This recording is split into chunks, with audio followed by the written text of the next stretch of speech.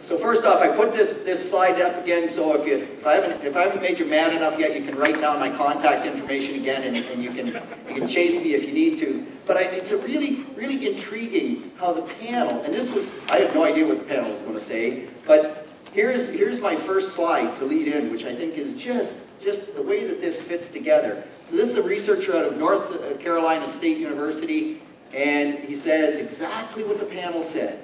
Fall and early winters, because it grows a little bit in early winter in North Carolina. It grows a little bit in Germany as well in that time of year. It doesn't grow in Michigan and Ontario. But fall is all about tillering. But the key to yield lies in kernels per spike. And so still we're coming back to that uniformity, those big heads, and that whole concept of fertility in the head, right? And so just interesting how that all comes together. So, where do we go? Just a few quick things. You've seen a lot of this stuff before, but you know, Dennis did talk to me at lunch about the fact that BASF brought a couple of UK consultants over here, and Dennis said we're not getting response out of Palisade. And what was their response to you, Dennis? We're not putting enough nitrogen. Not enough nitrogen, right? And so you want to support big yields. It really does all come down to nitrogen. And that's the one, I didn't talk about nitrogen this morning, but you want more yield, you got to put on more nitrogen. Full stop, period. I don't care what anybody says. That's what drives wheat yield. And we are actually pretty fortunate in this part of the wheat world because we don't need to put on nearly as much nitrogen per bushel as they do in places like Kansas or out in the Dakotas, up into Manitoba, Saskatchewan. They're at 2.5 pounds of nitrogen per bushel, somewhere between 2.2 and 2.5 pounds of nitrogen per bushel. Yeesh, like yeesh. Anyway, we don't have to do that. So the other thing though that really, and you've seen this data, right? But this is kind of that nitrogen by fungicide synergy, and I just thought I'd throw it up so that if you weren't aware of that, it really, and it fits with the whole story.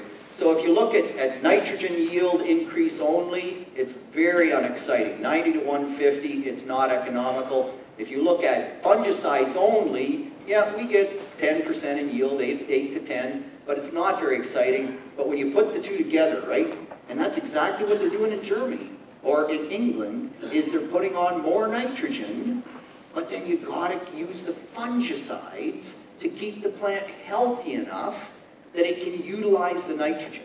That's really what it's all about. The fungicide is only to keep the plant healthy, because if the plant's not healthy, you can put nitrogen on out the yin and it'll never increase yield, because it's got no leaf tissue there to be able to utilize that nitrogen. So it's a really key synergy that you just can't walk away from. So that, by the way, is an 18 bushel yield increase. When we looked at it on our best genetics, so that back in 2009, that was R47. We have better genetics than that now. But that was a 35 bushel yield increase when we did that research. So pretty impressive stuff in terms of making sure that you have enough nitrogen there and that you use the fungicides to make that work. We also did this in field strip trials. And you should, by the way, how many people here got an RTK? RTK? Yeah? Got a yield monitor? You are a researcher. Full stop. No, I'm serious. You laugh, David. It's not. You are a researcher. If you have RTK and you have a yield monitor, you're now a researcher. And you should be doing these things on your own farm. So Mike, you said 3 applications, or one of you said, or maybe it was you, Jeff, said 3 applications of boron. And I'm going, oh, really? Come on. But do it. Do the strips in the field, right? And do 1 application, do 2 applications, do 3, and do none, of course, and see where it shakes out, because you can, we do not. Farmers always tell me they don't have time for research. That's malarkey. Once you have RTK, you can build these prescription, put it in, it does it automatically as you go up and down the field. The combine takes the yields, you spend all winter in the office figuring out what to do next year. But you generate the data with 0 time invested, and we are not doing enough of that. Anyway, oops, there we go. So we did it on field in field strips as well. 21 bushels the first year, 21 bushels the second year, 18 bushels the third year. Like this, we still have to keep pushing those nitrogen rates higher and figuring this out. And if you do that, this is what happens, right? So what's really intriguing to me in terms of that is that we change the slope of the line, right? So without fungicides is the orange line, with fungicides is the yellow line. You change the slope of the curve. That's bizarre that we can do that. And if you look at that, Dennis, I'm a lousy researcher. Look at that line. Why am I a lousy researcher? Yep. Why am I a lousy researcher? Huh? Right, I stopped at 150 pounds and the line's still going up, for crying out loud. I should have had a 180 and a 210 and a, I don't know, did you say 240? Absolutely, baby, 240 pounds of nitrogen on wheat, world by the tail. Anyway, we have done some at 180, we actually didn't see yield response. But, so we end up about here. That's the way I do research, absolutely. So what about fungicide timing? So here's where I'm going to start pushing you a little bit to think about what you've been doing. So first off, I always have to remember that when I talk about this nitrogen by fungicide synergy, some people think I'm saying put the fungicide in the tank with the 28% nitrogen. Don't do it. It's all bad. Right? So the nitrogen application is separate from the fungicide application. Please don't think that it's together. But how many people here put on a fungicide with their herbicide in the spring? How many people are doing that? Why? It's a waste of money. It's an absolute waste of money. Like, it just makes no sense whatsoever. Fungicide or weed control timing, we pick up 1.5 bushels per acre. If we took those dollars and shifted them later, so we put them back out here, all of a sudden we can pick up, if I took those dollars and shifted to a T2 plus a T3 versus a T1 plus a T3, what am I getting there? 5 bushels, 6 bushels, instead of getting 2, 1.5. Which makes more money?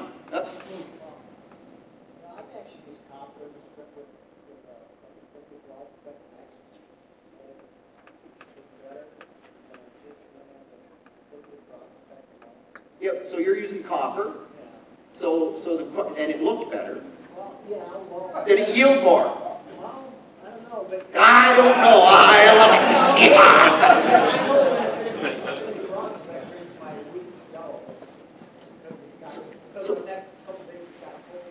Yeah, and so the Infinity broad spec turned it yellow. So first, I mean, right out the gate, what did I say this morning? When should you do weed control? Fall. Spray your Infinity in the fall. Get away from the spring. Stay.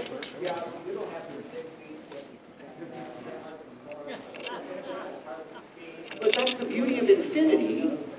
Like, you can spray Infinity on emerged wheat in the fall. You can get your wheat planted and you can spray it. It's registered, well, at least it is in Ontario. I should be careful. I am in Michigan. But so you can spray it in the fall, and then you don't have to do that in the spring. You don't turn the crop yellow. You don't stress it. This whole fungicide thing. And the other thing you'll notice is that as we move, so this is my fusarium fungicide, the T3 fungicide here is the fusarium fungicide. The further or the later I push my fungicides, the more I increase yield. Why is that? It's because I keep the plant, what was my focus this morning? Make the plant go as fast as it can at pollination time to set more kernels. That fungicide at pollination time or at flagleaf stage is going to have a lot more positive impact on that plant photosynthetic rate at head time, at pollination timing. This weed control stuff is just garbage. Just get over it. I mean, I don't care if you run half rate and it only costs you $2 per acre. Just, it's not worth it. Yes? If you're selling your straw for dairy farmers, how much straw do you have early in the going? They want clean straw. Yeah, they want clean straw. So spray it at flagleaf stage. Spray it you get way cleaner straw with the fusarium fungicide than you ever do with an early fungicide. Because it's that late going where the diseases move in and give you dirty straw. You get better straw quality. We have some of that data. I didn't put it in. But you want better straw, you spray your fungicide later, not early. Yeah. Spray your weeds in the fall. Plus, you have weeds that come up. Yeah, they don't matter. They get if you're selling straw to dairy farmers. Okay, so the comment here, so I don't want to get too far off track because I'm going to run out of time, but it is an intriguing thought process. So the comment is, I got weeds that come up in the spring. Yeah, you know what? If you would only figure this out, and you would plant the wheat early enough in the fall that it tillered, and we got this nice thick crop of wheat in the fall. It can be too thick, we got to be careful, but you know, we plant on the 20th of September. That crop is so thick in the spring that your ragweed and your pigweed and all those spring annuals, they won't ever amount to a hill of beans. They'll be, if they're there at all, they'll be this big, and they don't affect the straw at all. If you have to spray weed in the spring to control ragweed and pigweed, it's simply a harvest aid. It doesn't affect yield whatsoever. It's a harvest aid, and it tells you you did a crappy job of growing your wheat last fall. It's really what it tells you. Yep. So I'd say 80% wheat just Yep, so it is in Ontario as well. So 1 year out of 10, we get soybeans off. Yeah, so the comment is 1 year out of 10 you get soybeans off in September. So in Ontario, we grow 3 million acres of soybeans. We grow 1 million acres of wheat. And we have, I don't know, 150,000 acres of dry edible beans, and we have some that goes after silage corn despite the fact that it shouldn't. So let's say we have it shouldn't. Wheat should not go after corn, full stop, period, get over it, I don't care. Anyway, so let's say we have 800,000 acres of wheat after soybeans. Come on, I got 3 million acres. I have 2.2 million acres that I can grow those long season soybeans to maximize soybean yield. Where the wheat goes, you grow a short season soybean, so you plant the wheat on time. And your wheat growers, you wouldn't be here, grow short season soybeans. You're going to be a wheat grower, grow short season soybeans, and plant them early. Anyway, enough on that. We're going to carry on. The one thing you have to do, if I'm going to push you all here, I'm on all my fungicide, by the way, that my guy that got 154 bushel per acre, he sprayed 2 fusarium fungicides. He took that money and he didn't spray his weed control fungicide, and instead he sprayed Prosero on day 0 and Carumba on day 8.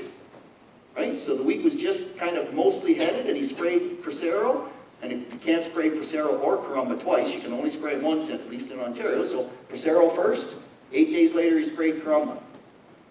Now, is that why you got 154 bushel wheat? I'm not, I have no idea. And I'm not pushing you to do that, but it's a thought process of moving those resources towards the end when they have more impact. Be careful though, because I'm sure you have this disease, because we have it in Ontario and you're just too darn close. If you're going to skip those early fungicide applications, scout. Stop the truck, get out, walk in the field. We had one location that was right along Lake Huron at Ripley, and it was a performance trial, and we got stripe rust on the 4th of May, rather. 4th of May, and it was one of our trials where we did spray and we did not spray fungicides. And we saw it there, so we went and we sprayed an early fungicide. And so, I don't know if you have 25R46 from Pioneer or not. It's very good on fusarium resistance. It's terrible for stripe rust. Where we did not spray for stripe rust early, we got 26% of the yield. We lost 74% of yield. So as much as I push you later, be careful when you get something that nails you. Then you got to go spray. You find a disease like that early, you can't wait any longer.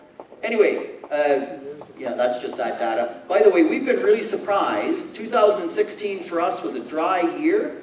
And so the purple bar is the fungicide, the blue bar is the no fungicide.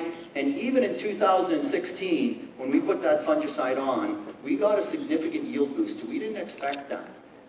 Now, 2015 was a wet year. You can see we got more of a yield boost. But wow, 2016, we still got a pretty nice yield boost from that fungicide. Kind of interesting. Of course, fusarium is a big problem. They talked about tiller management, the panel, so I'm going to skip that because this whole tiller management thing does get into fusarium issue. And the big problem on fusarium often are those little tiller heads down in the canopy. And why do you have those little tiller heads? It's because you didn't manage tillers properly.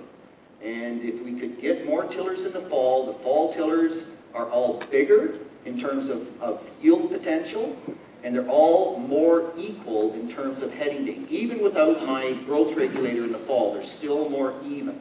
Spring tillers, they're the little short guys that just get to be all bad from that perspective.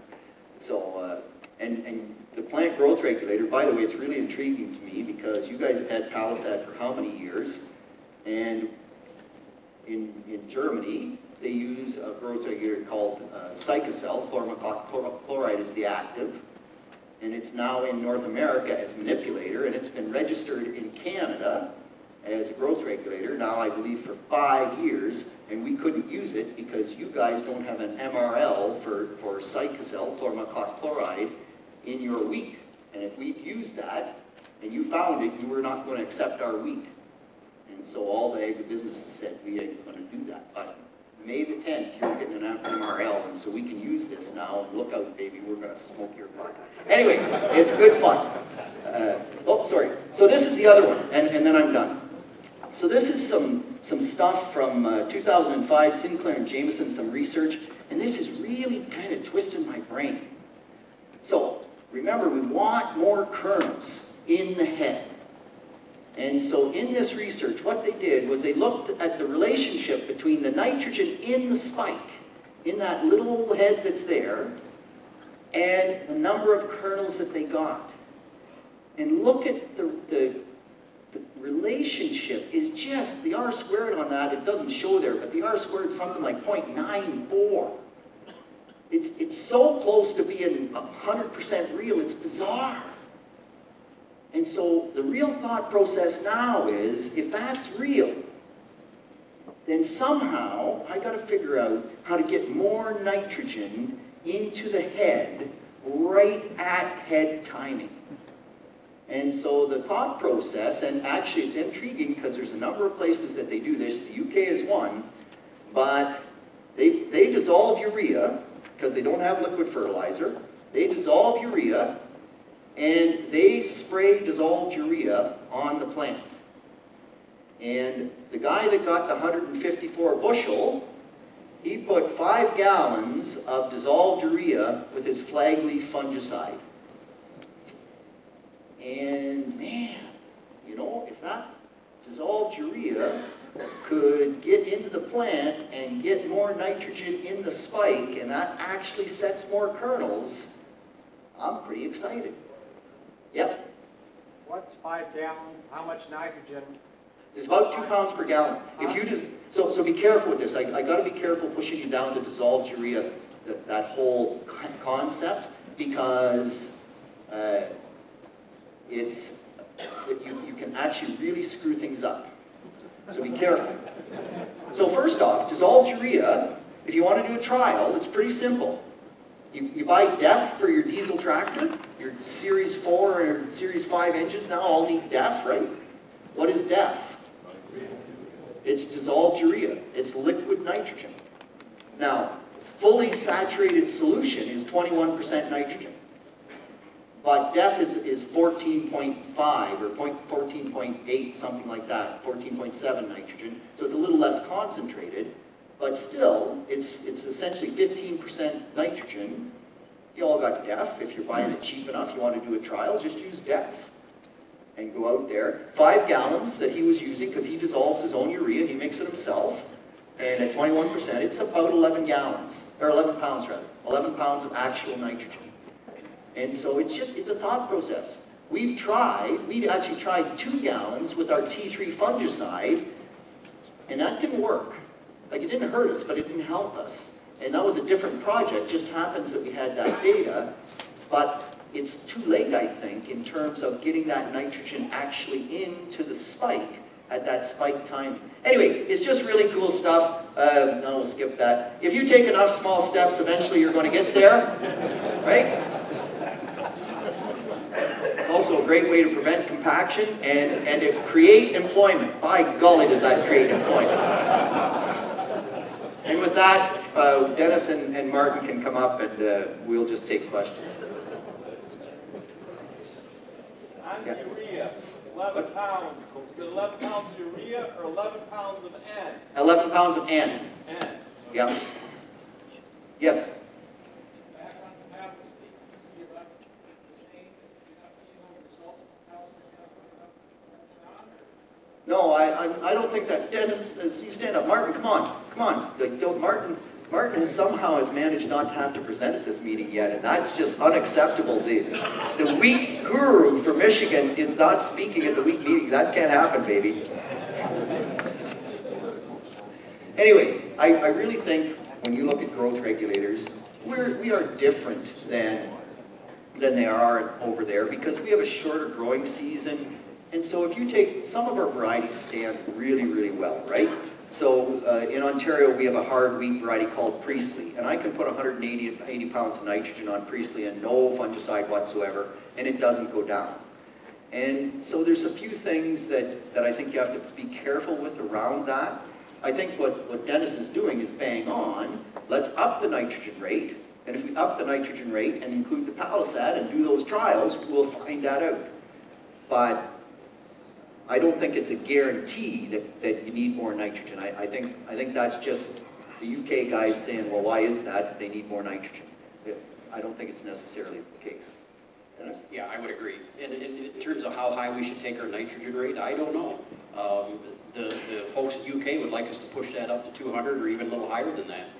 And they think that we have the growing conditions, the right soil types and whatnot here, that we can achieve the same kind of yields that they can achieve in the UK. And so that's why we're doing these trials. We'll find out. We're going to put up to 240 pounds of nitrogen on with and without palisade, and we're going to see how it does this year. So, yeah. So we have some data, and Martin's done quite a lot of work on palisade, but only up to what, 120 pounds of N, or maybe 150 pounds of N? 150 or so, and yeah, there's something we haven't figured out yet with that. Last year, for example, after playing with it for 5 years, I got no response at all. There's just the weather, I guess, and conditions. Same for barley, and that was at 150 pounds of nitrogen, and regardless of nitrogen rate, the effect wasn't quite there. But normally, we would stiffen it up, and that relationship and response and payback really doesn't come from palisade. And some of you have done strip trials, a few of you here, with the replicated strip trials, and so it's a tool we need, but we really haven't taken it to advantage. We really haven't seen a yield increase unless there was significant lodging. And once in a while we've hurt ourselves with it, so we still got some things to learn.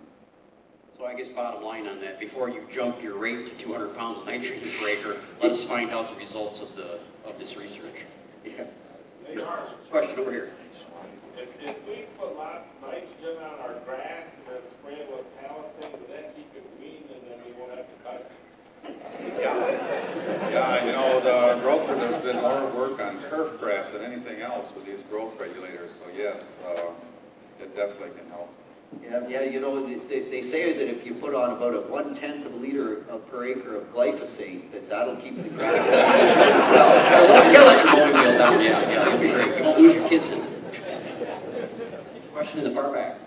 If I heard correctly, you said something about using a growth regulator to control your primary head to allow your tillers to catch up, or could you explain that a little bit with your timing and what you're using? Yeah, so the active, like palisade won't do that. It's not the right active. So it's the chloramacloc chloride. We have it as manipulator. In Europe, it's called Psychocell, and there's many generics in Europe as well. And what it effectively does, it will also be like palisade. If you spray it at growth stage 31 or 30, sorry, first node or just at stem elongation, it will shorten the stems just like palisade will. If you get a thicker stem, it shortens it maybe 3 or 4 inches. But if you spray it at tillering stage, then it takes away the apical dominance for a short period. In the fall. So if it's tillering in the fall, that's true. If it's tillering in the spring, it's also true. So in the UK, they use it on spring cereals as well, but you have to spray it when it's at that tillering stage. And so you spray it at tillering, apical dominance disappears for a short period of time. While that apical dominance is gone, the other tillers will catch up and even out, and so you'll get a much more uniform crop. It also, by the way, keeps the stomates open a little longer. There's a few things that product does that can have a little different impact than palisade. Both good growth regulators, but a little bit different activity. When we were in Germany, related to this, they mentioned that the way they time their spring application is when the white roots get to be about an inch long. And that's when they put that application on in the spring. So that's your how you determine your timing. Yep. You can't see that in your pickup going down the road. You got to get out and walk the field and scout. Yes, it's okay. Mike's running the farm now, Dave. You can stay in the pickup truck. It's all good. Yeah, you can do that.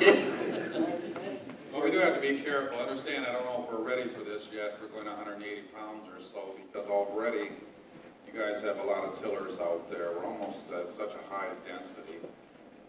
Just be careful with your nitrogen rate because and we saw this especially in 2016. We planted early, we didn't back off the seeding rate, and our tillers were having tillers, and our tillers were thinking about having tillers. I mean, it's just crazy.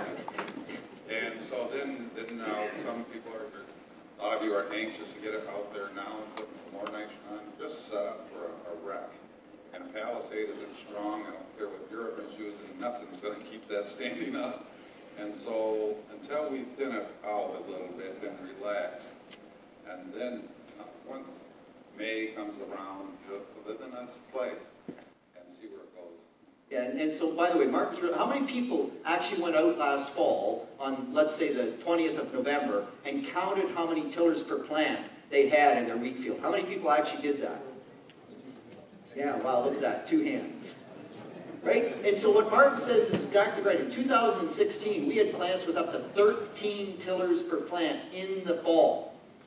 And so if you seeded at 1.5 million seeds and you got 13 tillers per plant, you said we shouldn't have over 5, right? Yes. We're 13, and then you go out there with early nitrogen, and no wonder the stuff did this. There's just too much plant-to-plant competition. It stretches for sunlight. It's all bad. So Martin's 1,000% right. If you don't know where you're at, don't just go dump a bunch more nitrogen on it. You're going to crucify yourself, for sure. Okay, question over here, Gordon. Lower population, that's pretty much affected across the board, all varieties, or certain varieties respond differently? Yeah. My answer would be that it's very similar across varieties. Are there differences in varieties in terms of how much they tiller? The answer is yes, but they all tiller at some level, and typically here, like we typically don't want to get to 5 tillers per plant because we're not planting generally that early or get the same fall weather. I'd be pretty happy if I could get a main stem and 2 solid tillers per plant. That's sweet. That's really sweet. And any variety here will do that. Differences, yes, but I think the differences are small enough. We got a long way to go before we're going to worry about the differences in tillering between varieties. I think that's the reality. About the seeds and the population of the plant, lowering it, with certain varieties not being responsive to maintain yields. Yeah, and so the question is lowering populations, certain varieties more responsive than others. I actually thought with R40, because 25R40 they said didn't tiller as much, and so we actually did a bunch of trials when R40 first came out looking at lower seeding rates at earlier dates, and there was no difference whatsoever. So I don't know, I'm sure there's differences, but we're not smart enough to know what those are, and the general trend is right. The general trend is right. Other question I see back here. Yep, so if you're aiming for 120, 140 pounds of actual N in the spring, what is your favorite regimen for that application inside ordinary equipment, sprayers and spreaders in Michigan, let's say? You talking?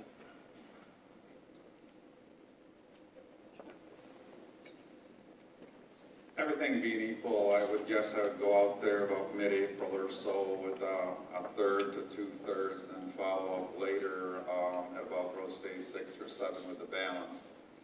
When you do this in trials, it's hard to say, yeah, it makes any difference. In fact, a single application still can be just as good. And maybe it won't be true once we get to 150, 180 bushels an acre, but when you're doing side-by-sides, maybe a a single, if you want a single application, go mid-April, third week of April. If you can do 2 applications, I wouldn't go out now, unless it's really late planted, it really looks like it's struggling. Wait till about growth stage 4. So I'm going to say for here, about third week of April, and then coming back in a couple weeks and putting on the balance. So can I echo that? How many people have nitrogen already on their wheat? Why? Frozen. Clover seed. Good grief. We want to have the clover discussion. Absolutely. Get the clover on. It's called a 4-wheeler. Not with the, like, no, this nitrogen on, and Martin said it right. If you planted wheat on the 15th of November that has no tillers whatsoever, then 50 pounds of nitrogen on the frost, not frozen. If it's frozen soil, that's all bad, because then it's all going in the water course. But on the frost, 50 pounds of nitrogen, okay. If you have nitrogen on there right now on decent planted wheat, so you planted it, 1st of October, 20th of September, somewhere, a good stand of wheat, it's all bad. It doesn't need any, and you have no idea what the weather's going to be like. And you get a warm, wet spell on a clay soil, and you can lose 50 or 60% of that nitrogen in 7 days. And I just don't see, there's no benefit, won't give you any more yield whatsoever. None. Zero gain. You just set yourself up for zero gain, and you set yourself up for maximum risk. How does that make sense?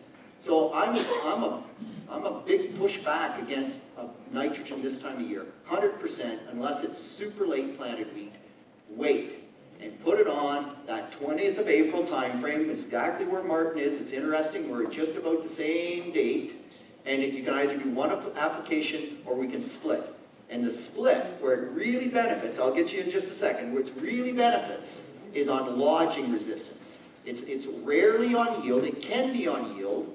We've seen that, 1 year in 10, we'll get a significant yield increase out of split nitrogen. 9 years out of 10, we won't, because we don't get any loss from the one application. But on a lodging basis, we can actually keep that wheat standing better with our split applications. Question at the back there, yep. Wheat's been green all winter, but now since it's warmed up, started to grow, it's all turned purple. Yeah. So, it's wheat. No, the comment was the wheat was green all winter, now it's turned purple. It's just wheat. Get over it. You guys are never happy unless you kill the stinking crop 3 times. So you killed it once. That's a sign of good varieties. You can kill it 3 times. Yeah, exactly. Yeah. No. So it's purple. It's purple because the leaves are basically done. They're dying. And if it's purple, purple is actually anthocyanin in leaf. And all that tells you is that the roots aren't growing. Well, it's frozen. How can the roots grow? So if there's any photosynthesis above, you get yeah, right. So you get a 50-degree day. I've got to keep changing these numbers in my head. 50-degree day, and the wheat leaves photosynthesize a little bit, and there's nowhere for that photosynthate to go. So it builds up in the leaves, and they go purple. It's just a stress reaction, the sugars in the leaf would actually be toxic. So in order to prevent them from being toxic, the plant converts them to anthocyanin. Anthocyanin is purple. So you see purple leaves. And that's just what it is. Other questions?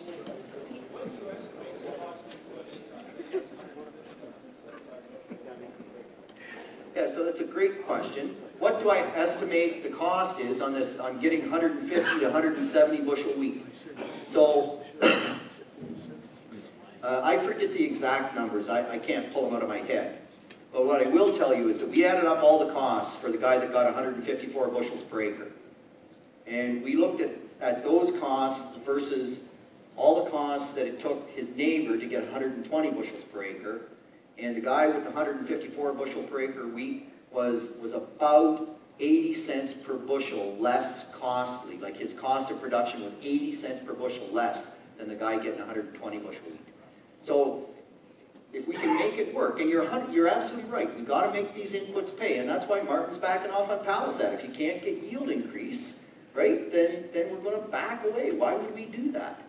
But if you can really shove this wheat yield most of the time, it's like Randy Dowdy or David Hula. Like they spend money on inputs out the yin-yang. Lord help us, you look at how much they spend, it's unbelievable. But if you can put those input costs across 542, is it, or whatever, what was David Hula's yield? Some silly thing like that. Across 540 bushels per acre, then the cost of production per bushel gets pretty doggone low. So as long as we're getting the yield response, I think we can make it pay. But I hear, and good to ask the question, for sure. Did you figure exchange rates into that too? Yeah, well, anyway, yep. Would you rather apply the nitrogen twice instead of using Palisade, you feel? Yeah, 100%. So the question was, split apply nitrogen or use Palisade. I'll split apply the nitrogen every time. And part of that is, it's an environmental win. So now I can stand up at a Rotary Club meeting in Lansing and say, I split nitrogen to keep nitrogen out of your lake so that you don't have drinking water issues. Who cares? Like, bottom line is no big deal in terms of what they think. But keeping it out of the lake is a good thing. Split nitrogen does that. And if you talk to any of the agronomists from the UK, from New Zealand, every agronomist there will say the best growth regulator, bar none, is nitrogen. It's better than manipulator, it's better than ethereal, it's better than Palisade. Nitrogen is your best growth regulator. Yeah, so I think so that's a really great question. What about the split then? So the split to me comes down to what does your wheat look like in the spring? And what's your total nitrogen rate as well? But typically with our first nitrogen application, if we're not over-tillered, if we're looking at wheat, sorry, that has 3 or 4 tillers in the spring, we're looking at probably 70 or 80 pounds of nitrogen as our first shot, and then the balance is our second shot. So that's about a 50-50. If I'm looking at wheat that only has 1 tiller, 2 heads, then I might go to 90 pounds. Thank you. Sorry.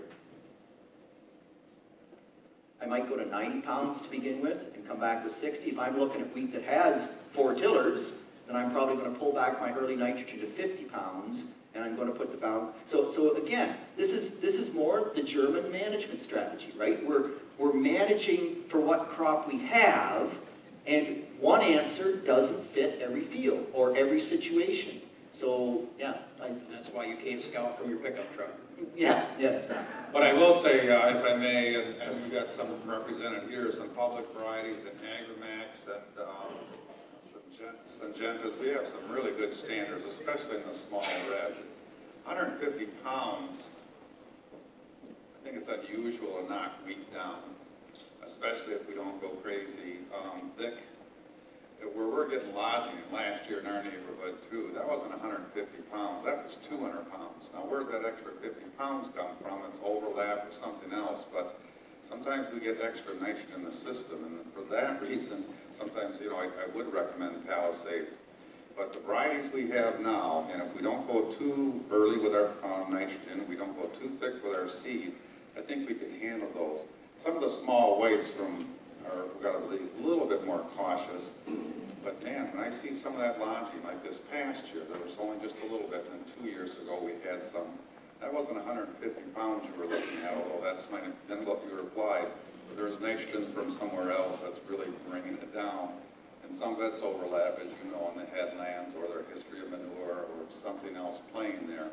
But that nitrogen, that we're not sure where it came from or how much carried over from that fall application, that's probably scares me more than how much we're actually applying or think about applying. So just while Martin mentions nitrogen, and I'm really interested in the question Dennis put up on how many people put fall nitrogen and what rate. Fall nitrogen in the Great Lakes region is an absolute waste. Don't bother. Doesn't help.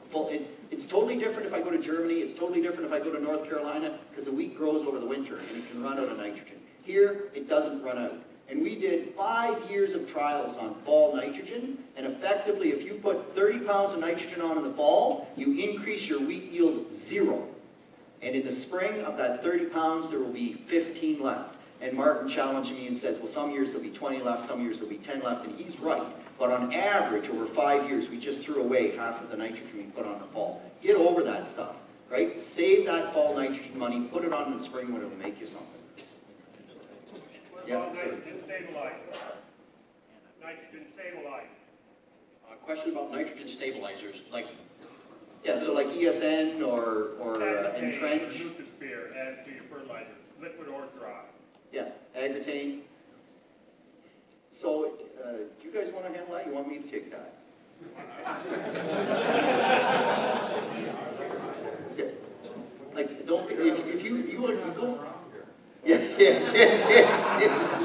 Well, I always do have an opinion, but you go first and then I'll, yeah. all right, so it depends on the situation, and if you can predict the weather, you can get a much better idea whether you should be using the stabilizers or not. So I haven't been able to figure out how to look at my crystal ball. You look at all the different weather forecasts for the next 7 or 10 days, and it can be all over the board, and they're still wrong. So, you know, rainfall is a critical thing, and how dry it's going to be is a critical thing on how whether you need the stabilizers or not. Kurt Steinke's done quite a bit of work on those. In fact, I was looking toward Dan, one of the grad students over here. He's done some work on that as well. And overall, it's really hard to make them pay and pick out differences in yields. I think it's probably just so much weather dependent. So I can't, from the work that we've done, we can't say that you need to do this, you need to do that. There can be, in certain situations, in 1 year, you can get a benefit just based on the weather that happens that year, but it's so variable, we can't give you a good, solid recommendation, say every year you should do this.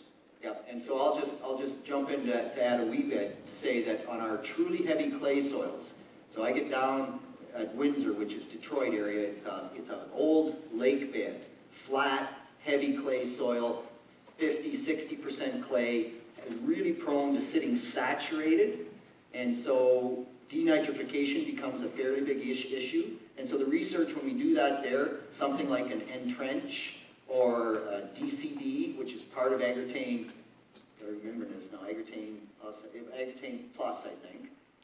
Yeah, Agritane Plus.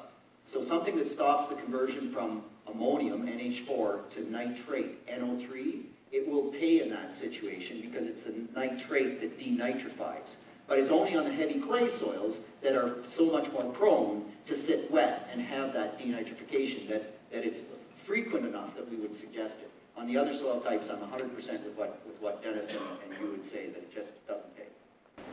You got one here, there, and back there. Sure, go. It would be, that's just Martin, two rates at half rate, two applications at half. Yeah, half the time I do. Repeat the So the question was splitting the rate of Palisade. And so, yeah, good idea. It really made a difference 1 year, another year not so much. But yeah, if you're out there anyway and you can combine it with other trips, I certainly would. The biggest thing with Palisade, I would suggest, is that we apply it early. Certainly when it came out a number of years ago, the label was too late. A couple of the guys here can attest to this too. That if we put it on at gross, you know, even if that flag is even thinking about coming up, we can actually hurt ourselves. And we've gotten some lower test weights and maybe not yield so much, but definitely test weights significantly, and delayed maturity. So I think the label is much better now. I would use it at 10 ounces per acre, so I don't think we normally need 14. I'd use 10 to 12. But apply it early, so grow stage 5, you know, before the 1st of May if you can. I think that's one of the keys. Earlier is definitely more impact. Splitting, it sometimes does, sometimes doesn't for me.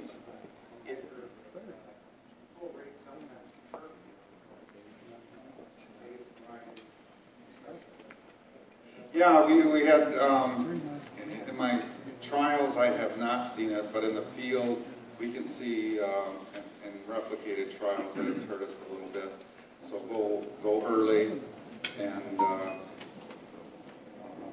but splitting can be good. But neither one I would put them late. I'd put them on at tillering and then maybe grow stage 6 at the latest. So you mentioned splitting the application, that BASF trial that we're going to be doing.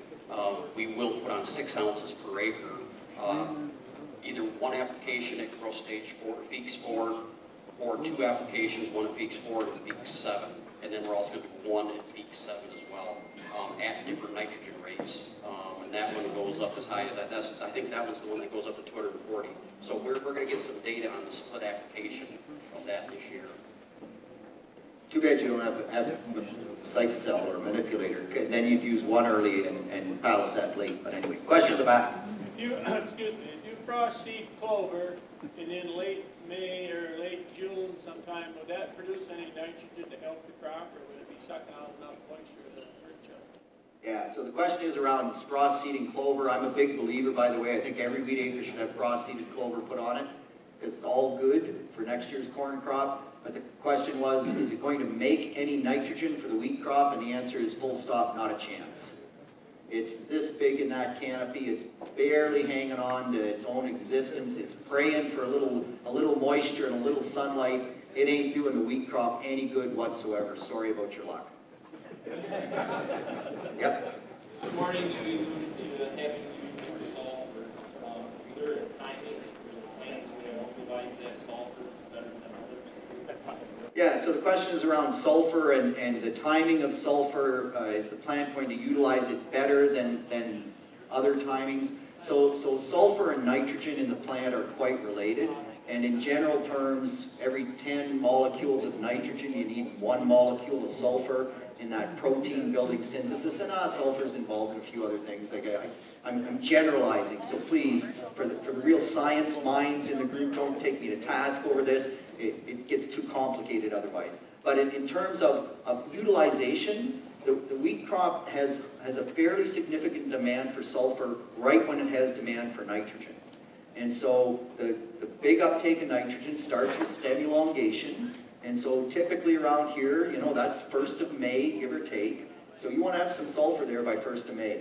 Do you need sulfur through grain fill? The answer is absolutely, because there's protein in the grain. You're synthesizing protein.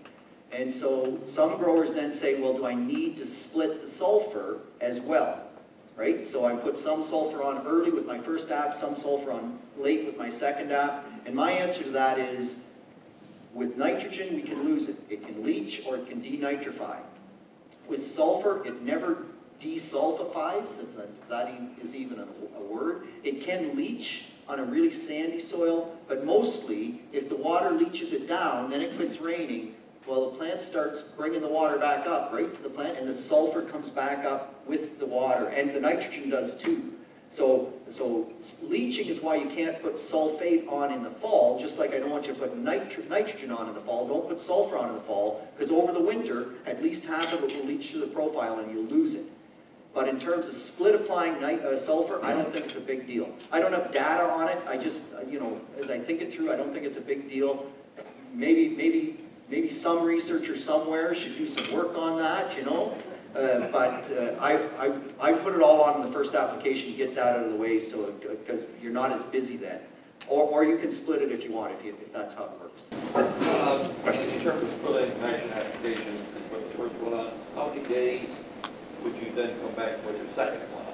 Yeah, so exactly what Martin said. You come back at second node, right? And in actual fact, if you could come back at flag leaf, that might be better, or early flag leaf.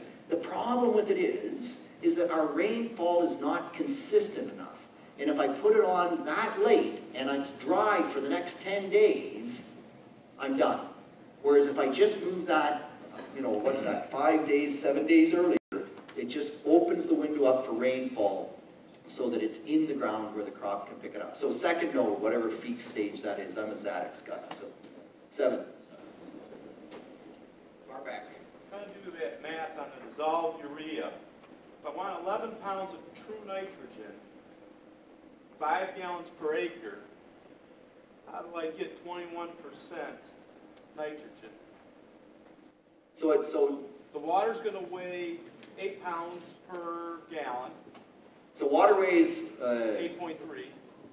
Yeah, so most liquid fertilizers weigh somewhere in the range of 11 pounds per U.S. gallon. 10.8, like 28%, I think is 10.8 pounds per U.S. gallon. I think that's right. Sorry, 10.67. Well, that's pretty good for a Canadian who's a metric guy. I'm darn close. Come on. In darts, that would almost work.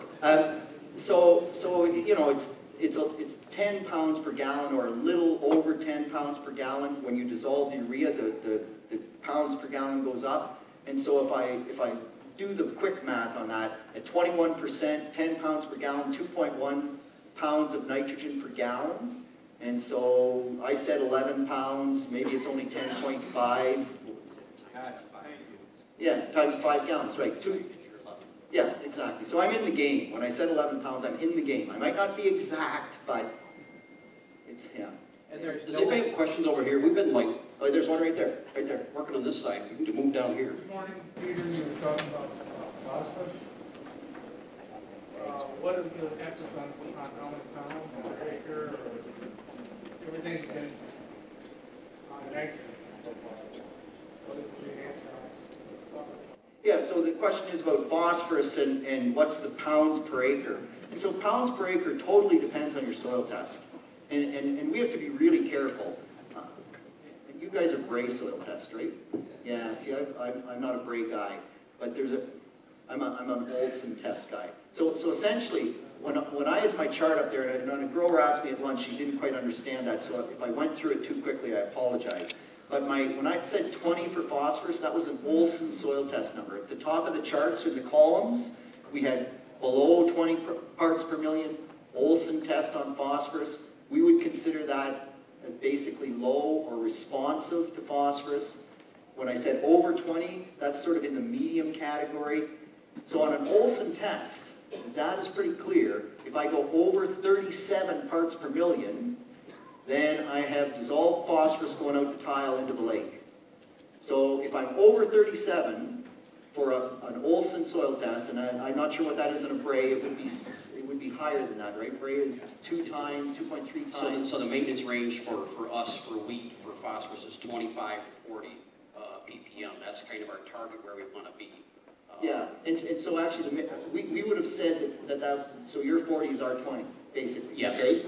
So, and what we're finding is that 40 isn't quite high enough. So if I use 37 and double it, now I'm at 70, give or take. So if you're over 70 for Bray, then you've got to be very careful how much phosphorus you use. But I don't want you to use 0. On wheat, you still put a little bit right with the seed. What I want you to do is this whole soil test is a whole other hour-long discussion. But bottom line is this. You've got to start looking at nutrient removal. And this is the big challenge. So I farm, right? And I'm not the most awesome farmer in the world, but yields have gone up. They've gone up just without me doing anything better. And so let's just say, for sake of argument, I'm a 200 bushel corn grower, I'm a 50 bushel soybean grower, and I'm a 100 bushel wheat grower. If I do the math on that, over those 3 crops, I'm pulling off almost, not quite, but almost 200 pounds per acre of phosphorus and of potash over the 3 years. And so now you start thinking, how do I replace that? And how do I make that work? And what's my soil test so that I'm not polluting?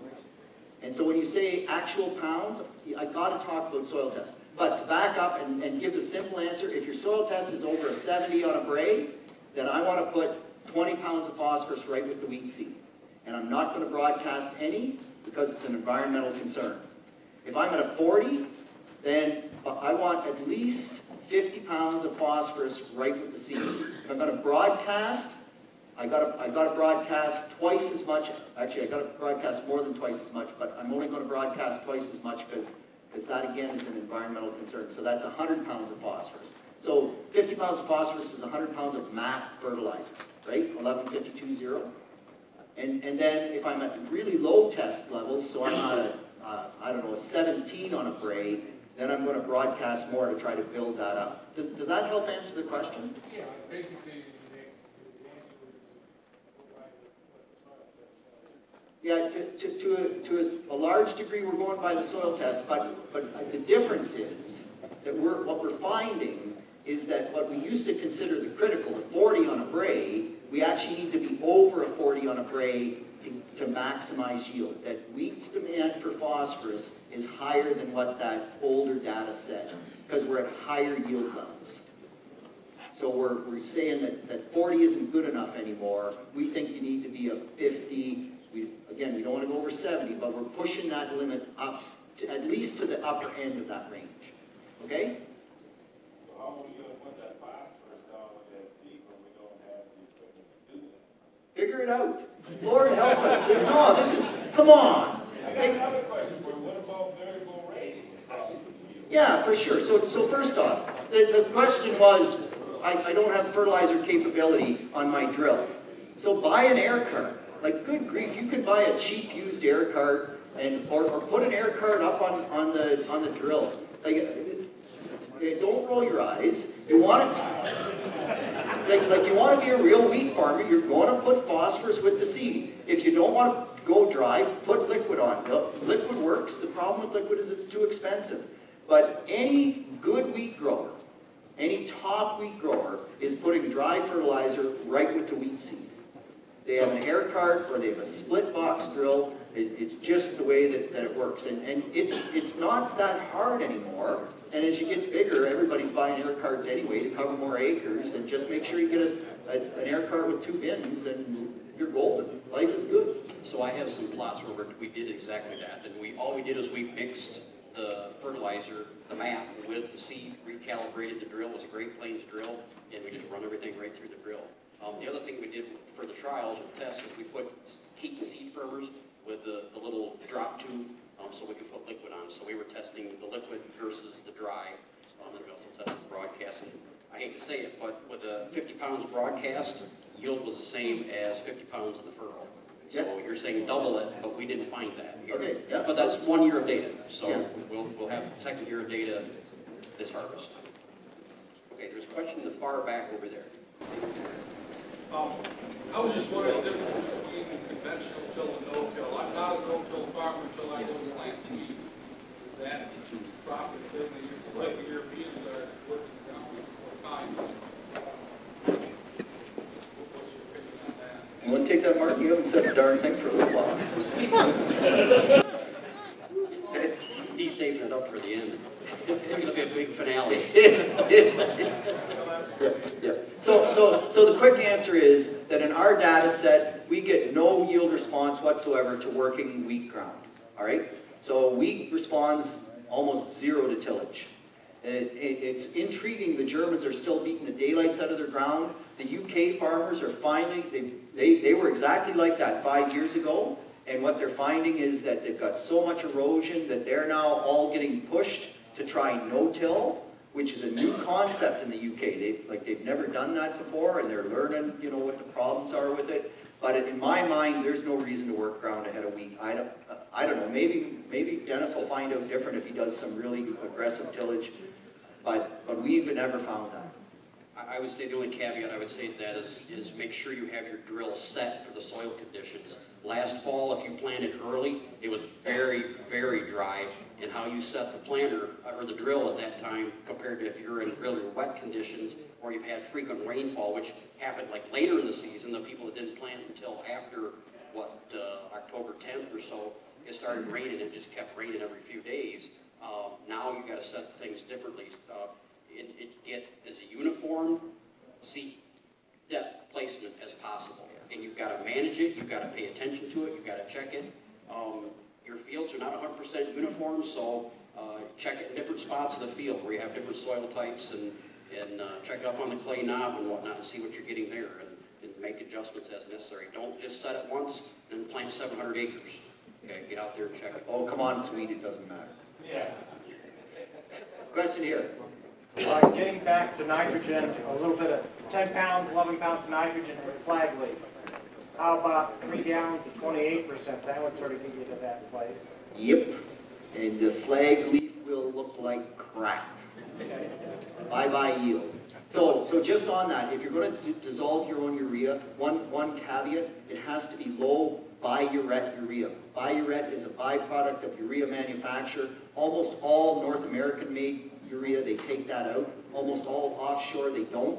So just make sure it's low biuret, because I would not want anybody to go out and fry off their flag leaves. And realistically, this is a thought process. I'm not saying it works. And so let Dennis, let Martin do a little work, let us do a little research on it. But you see where the mindset is going and where we're looking to make this work. Yep, back to back. This has to do with the total wheat crop, but the guy talked about selling it to the dairy guys. Well, they typically don't want to pay for it, but what is the total nutrient value of a ton of straw plus the organic matter? Yeah, oh no, organic matter, so the simple answer is that in a pound of straw, there is less than, and it depends on the price of fertilizer, okay? But in a pound of straw, there is less than a penny a pound in nutrients, all right? Not organic matter, so you figure out what the organic matter is worth. Whatever you want to put that value. But if all you want to do is sell straw, so you sell a pound of straw and you get 2 cents for it, you take the first penny that you get and you buy potash, mainly potash, a little bit of phosphorus, and you spread that on the field because you took essentially that much off. It's less than a penny a pound in the P&K, but or in the nutrients, but it's if you buy the P&K at a penny a pound, you'll pay that back, and then anything over that's for the organic matter and for the bank account. Yep. Does that hold true when you have a cover crop? When you remove the straw, it's going to replace that? Yeah. So you mean is so if you grow a cover crop after the wheat, but you sold the wheat straw off, well, you exported the P&K off the field in the wheat straw. So the cover crop doesn't matter at all. Now the cover crop, when I say that, it doesn't matter the exported nutrients. The cover crop will cycle nutrients faster, so it's a good thing to have the cover crop there. The worst thing you can do, well, it's maybe not the worst thing, but this is what I run into all the time. So we get, I like red clover, I'm a red clover guy. If you don't have red clover, grow oats, right? Oats are cheap and they work and it's just simple. And then the dairy farmer next door, or the beef cow guy, he calls you up and says, geez, that's a nice looking stand of oats, and I'm a little short of forage. You know, I'll buy that off you for $50 an acre. And you say, wow, $50 an acre, yee-haw, baby, sell the crop. Yeah, so you just exported $100 worth of potash and phosphorus off the field in that forage that you sold him, and you got $50 for it. Have a good day. There's a lot of P&K in green material. Just like in a hay crop, you think about alfalfa, how much potash comes off in alfalfa? It's the same darn thing in your cover crop. So be careful if you're going to sell your cover crop. We have time for just one question, and then we've got to wrap it up and move on. Go ahead. In your nitrogen inhibitor, did you recommend putting it on both times, just first time or second time? So the question is, nitrogen inhibitor, put it on both times, just the first time, just the second time. Most of the time, the second time, if you're at growth stage 7, you said, right? Second node 7? Yeah, but 7. So second time, 7 growth stage, the wheat's this big. One thing about this whole volatilization thing is if the wind drops to 0, almost always the models say there's 0 loss. How much wind? If you've got a good thick wheat canopy that's knee high, how much wind is getting down in at the soil to take that nitrogen away? And my answer is none. And so the second time, I don't think it makes sense at all. I think that the canopy saves you. You don't need to do that. Yeah, and generally, I certainly wouldn't either, and I don't think I would the first time in almost all circumstances. Our inhibitor program is really delaying that first application of nitrogen. That's how we're preserving nitrogen. And there are cases with ESN and Agritane, we could actually hold off that nitrogen a little bit too long, but understand that's why we delay nitrogen. That's our inhibitor program. And so in that scenario, I would not use protection in that way. I've already taken care of that. Great questions. How about a round of applause for these 3 panelists?